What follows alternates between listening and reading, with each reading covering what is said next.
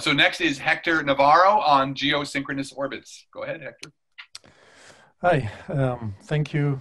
Thank you for inviting me to this very exciting meeting. I'm having a lot of fun in this meeting and listening to these discussions and talks like David's. I would like to, let me share my screen here.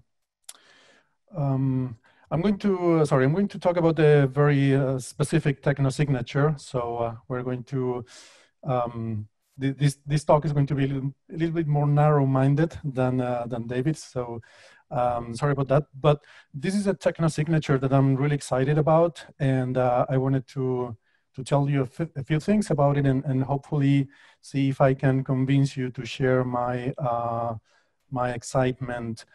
And so what I think is that the potentially alien artifacts, satellites, particularly in geostationary and geosynchronous orbits, are a very, very interesting technosignature mainly for a couple of reasons. First, I think it's a very, very, or at least a reasonably plausible technosignature. It's something that we are doing. We're doing on a daily basis. We're populating our space environment with satellites, and particularly we're putting more and more geostationary and geosynchronous satellites. So we are doing it, and actually, if we continue the current trend from the past 20 or 30 years, just extrapolate what we've been doing for decades, you end up with the conclusion that our geostationary belt, our Clark belt, will be detectable in about 200 years with current technology. So that's the first thing. It's something. It's a very natural extrapolation. It's a very small extrapolation of our current human technology, and it doesn't require any new advanced technology. It only requires technology that we know exists, and just continue doing things that we are doing in a natural way. The other thing that I believe it's important is that this technosignature is what I call Occam friendly. And what I mean by this is that, you know, in SETI, we have this problem that when you find something new, you have to sort of rule out all other simpler explanations. And that's very difficult to do. But if you find objects that are in geosynchronous orbit, then nature does not do that, does not have a preference for geosynchronous orbit. So the simpler explanation would be that it's artificial. And then it's free to search for these belts of satellites, because you can try to find them in transit observations like the ones we are doing for exoplanet observations. And we know this is a big priority for astronomy, so there's a lot of efforts in analyzing these transits. So these are all good things. The question is, can an exoplanet grow such a thick population of satellites that they will be detectable? And by the way, when I say satellites, we could be talking about other things. We could be talking about factories in orbit or cities in orbit, whatever. But let's think about satellites to keep it simple. And so the number to bear in mind is about 10 to the minus 3 in terms of opacity of this belt. And the more I've been thinking about this problem, the more I've convinced myself that the key point here is what we call the graveyard. The graveyard is a space that we have around the Clark belt where we push our satellites after, when we decommission satellites, we just give them a nudge and push them to this orbit, which is basically about 300 kilometers above the geosynchronous orbit. But this is a very thin layer compared to the geosynchronous altitude. So it's basically, it's part of the technosignature itself. The graveyard is part of the technosignature. And so the big question here is the lifetime. How long can such a technosignature survive? And that's what I've been trying to work on, trying to understand. And it turns out that there's not, at least I haven't been able to find in the literature studies about the long-term survival of geosynchronous and geostationary satellites. There seems to be this, you find it mentioned in papers that they will be potentially for millions of years, but I haven't seen the actual calculation.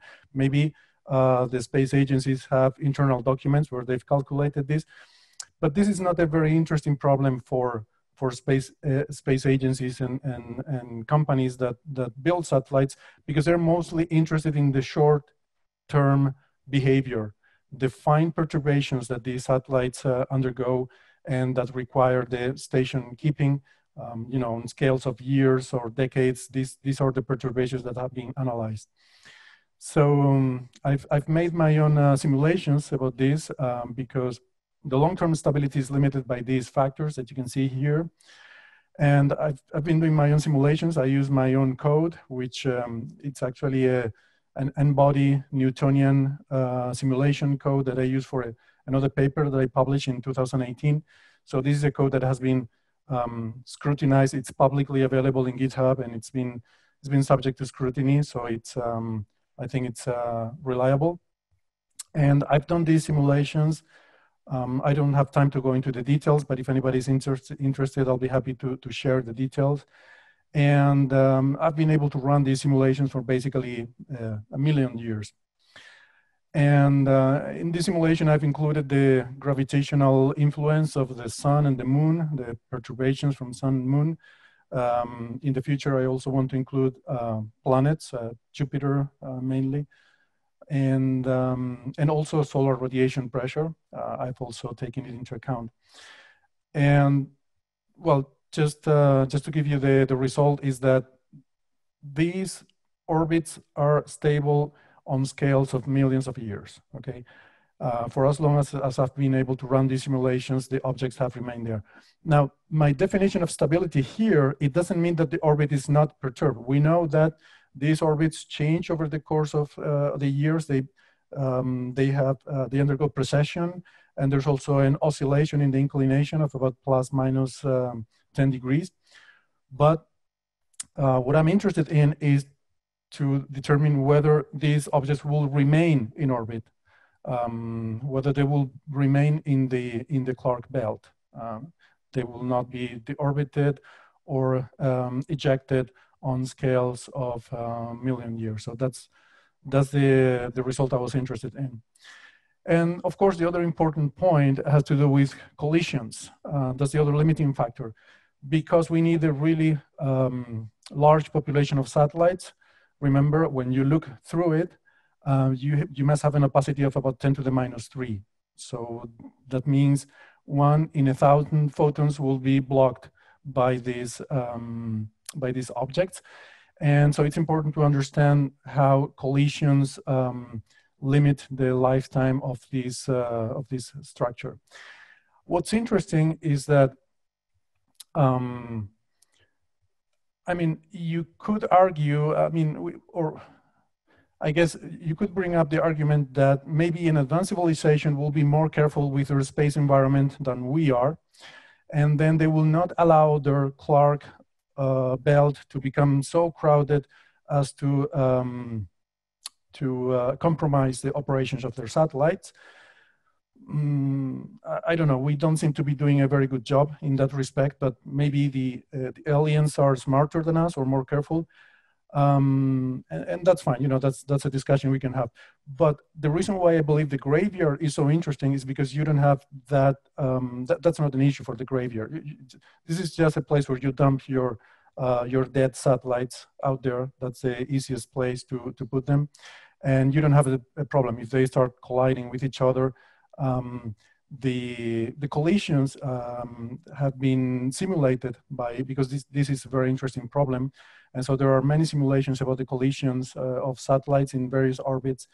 And what you find is that in geostationary orbit, what happens is that you get, when two satellites collide, you get the debris spread over the entire belt in longitude and latitude, but you don't get a lot of spread in the radial direction. In fact, they don't even consider it. So collisions are actually interesting. They help us because when two satellites collide, what happens is that internal parts that were hidden in the satellite all of a sudden become exposed. And so they contribute to the technosignature. They contribute to create opacity to make the belt thicker. So at least initially, collisions actually help you because they increase the population of your belt with many smaller items. Okay, so they're bad for the space environment, but in the graveyard, you don't really care about it. And remember, we're talking about 10 to the minus 3 here. So, you know, you can't even see it from the surface of the planet. It's even less worrisome for the aliens that Starlink is for us, for instance. And it only covers a strip on the sky because this is a belt, right? So in principle, the aliens probably don't have a problem with their satellites colliding in the graveyard. So when you run the numbers, it turns out that for a complete, for a significant fraction of the satellites to undergo collisions, the amount of time it takes is of the order of mega year.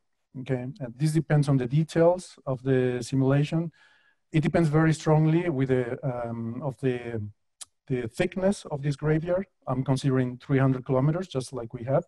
But if you have a bigger graveyard, then the lifetime of the belt scales with the power to the 3, right, of this thickness. So it has a very strong influence. So if you just increase the thickness of your belt, you can increase the lifetime a lot. And it decreases with the size of the objects. So smaller objects will have a belt of smaller objects will have a longer lifetime. Okay, so I think it's fair to say, under very conservative assumptions, that collisions are not a problem at mega-year time scales. So my conclusion is that at least on mega-year scales, a Clark belt is sufficiently stable. I was planning to conclude my presentation with some by teasing you with an intriguing idea, which is that due to the Earth's sphericity, there are 2 special longitudes that are stable. So if anybody had put a probe in geostationary orbit 1 million years ago to watch our planet, these 2 longitudes are where those probes will be right now. And one of the locations is south of Mexico. It's in the ocean. The other location is south of India. But interestingly, you have the Maldive Islands here, very close to that spot. So I was hoping that maybe we could try to get funds for an expedition there to try to run a search for artifacts. But then Jim Benford told us yesterday that that all the sizable objects on geostationary orbit are already well known.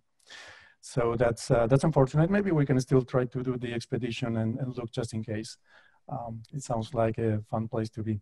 But anyway, so I'll just leave you with the conclusions of this presentation. I just wanted to bring up the point that I think the geostationary artifacts are extremely interesting because it's a very plausible technosignature. It's something that I believe is reasonably likely to happen.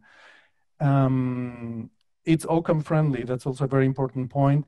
It's possibly long-lived in the scales of mega years, maybe more, depending on the details of the collisions, and it's free to search for. So I think this is a very interesting technosignature. And with that, I'll be happy to take your questions if you have them.